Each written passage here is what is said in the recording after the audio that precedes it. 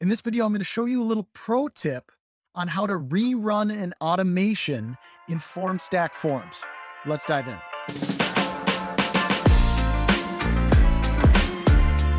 Hi, I'm Kyle, the creator of No Code Collab, site with tips, tricks, and tutorials for your next no-code project.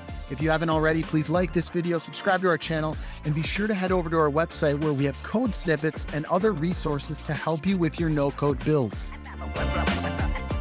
Okay, so you've built this great automation, and it's kicked off with a Formstack Form submission.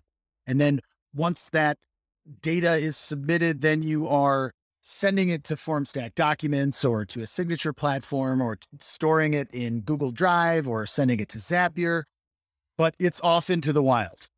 And then you realize that something's off. Someone spelled their name wrong, or there's an email address that is spelled incorrectly, but something's off. And you're thinking to yourself, I don't want to go to all of those different places and fix that data in those places. I wish I could just kind of like rerun it again.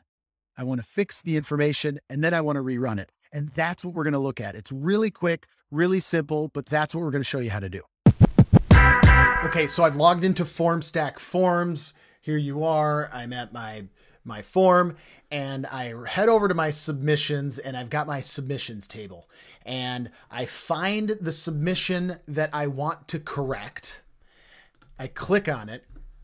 If you click edit submission, what happens is all of your responses are now editable. So I could change my name to Kyle. I could add my middle initial, right? And I could put Kyle C. Simmons. Okay, so I've fixed my information. I've gone through everything, looks great, and I've fixed it. So now what I'm going to do is I'm going to save. Now, the key here is to rerun the automation, I need to do one extra step. And if you notice in the top left corner, there's this thing that says integration status.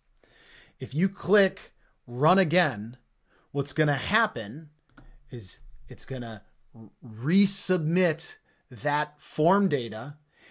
If you saw there, it said pending, so it submitted it.